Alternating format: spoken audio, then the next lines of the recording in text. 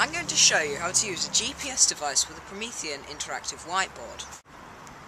Now I'm going to make a track using this Garmin GPS.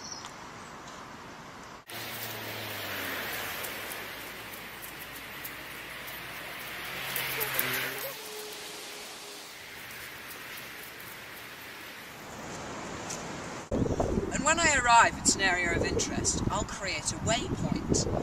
And how you create a waypoint is by doing this. To create a waypoint, I hold down the cursor button. I press OK, and there is number 12, the waypoint. Back in the interactive classroom, I'm going to use a whiteboard. You can use your fingers to zoom in and out and move the screen along. If you don't know what an interactive whiteboard is, it's basically a giant iPad.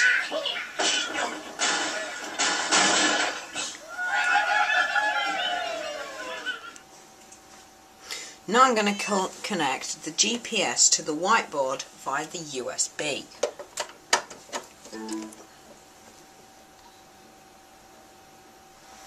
Now that we've connected the GPS to the whiteboard, I'm going to import the track to Google Earth.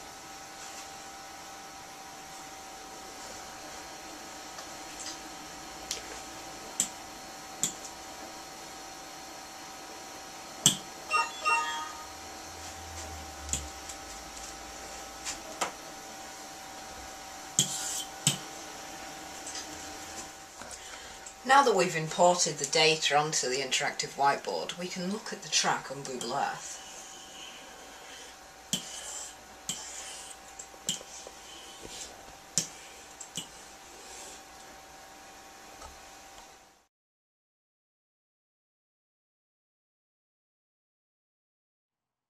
Now I'm going to export this to the desktop so that I can share this with other people as a KMZ file.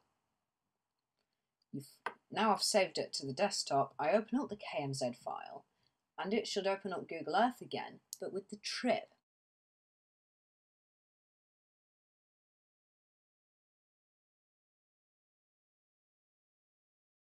Now on Active Inspire, I am going to insert a link, the track that we made earlier. So I select the KMZ file as an image icon, store it in the flip chart, and there it is. All you have to do is click it once and blam, Google Earth comes up. And there's your track.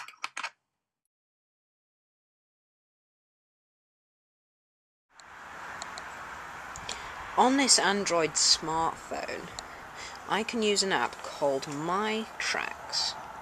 You can record a track and then you can send it to Google Maps, like so.